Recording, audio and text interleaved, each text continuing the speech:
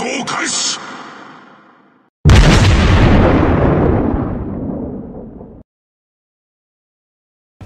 it going, everybody? PigBay here, PB for short, and today we're going to take a look at the Black Harbin.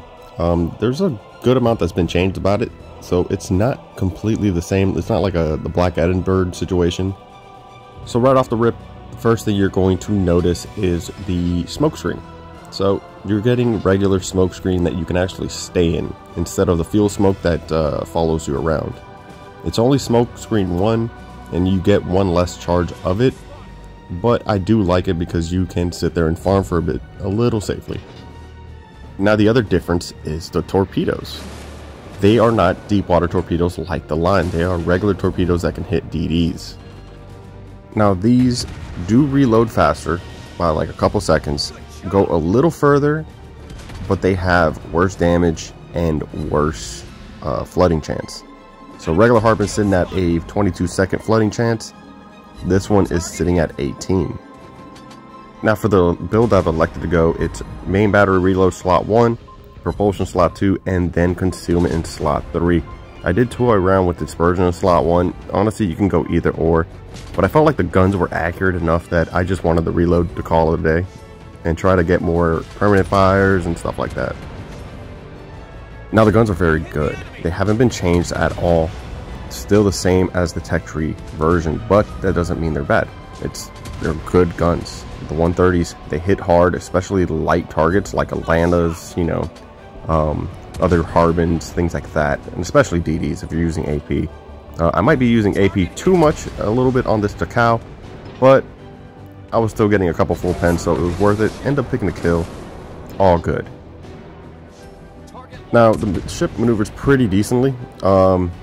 Not the best, but not the worst I've seen. Definitely not very survivable. Once you take a couple battleship salvos, it's gonna hurt. So just keep that in mind. But luckily, you do have the smoke to kind of conceal yourself. The time to full speed is better on the Black Harbin, but that's the only thing in the maneuverability category that is better. Everything else is exactly the same. For those that don't know, the fire chance is 4% on these guns. They reload at 5.8 seconds if you're not boosting it. At least that's what it says when you're comparing the ships. Down here in the actual game, I got the reload down to about 5.1 seconds. So this thing becomes a pretty capable fire starter, to be honest. Plus, with the amount of torpedoes you can dish out, because you do have that reload booster, there's a good chance you can get a flood, get the damage control, and then get some permanent fires. For some reason, I find Black Harbin to play easier than the tech tree version. I'm not saying the tech tree version is bad at all. Like, if you don't really care for the changes, it doesn't matter. Harbin's still a great ship if you can play it right. Honestly, it just comes down to preference. I prefer regular smoke over fuel smoke if I had the choice. So I guess I just find it easier to play.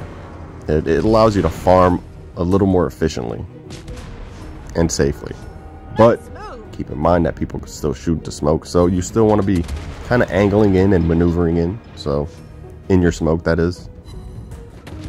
Now normally I get focused heavily when I test new ships out that people haven't seen, but for some reason when I tested this out, people kind of ignored me, which, you know, I'm completely fine with. It allows me to fully farm and test things properly, kind of like how it would be in a regular match.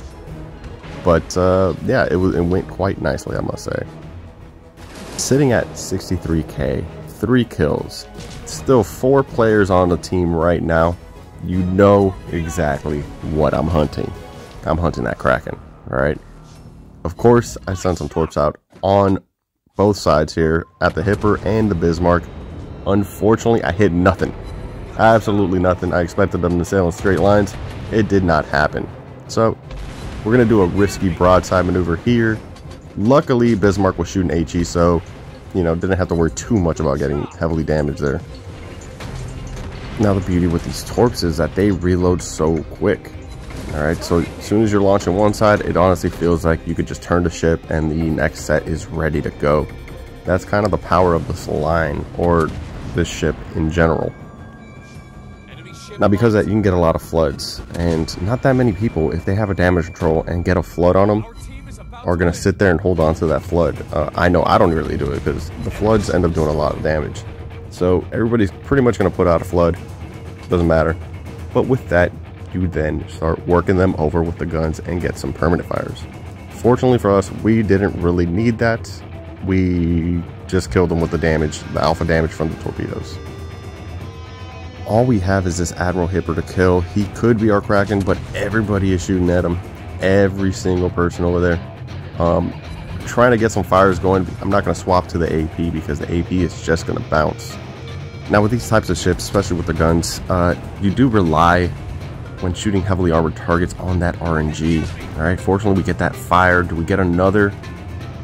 We do get another, and that fire actually ends up ticking him and taking him down for the Kraken Unleashed. All in all, I've been enjoying the ship. I think it's a lot of fun. Definitely love the changes with the smoke and the non-deep water torps. I think it's a threat now, especially to DDs if you just launch them. But that's going to do it for this video. I hope you guys enjoyed it.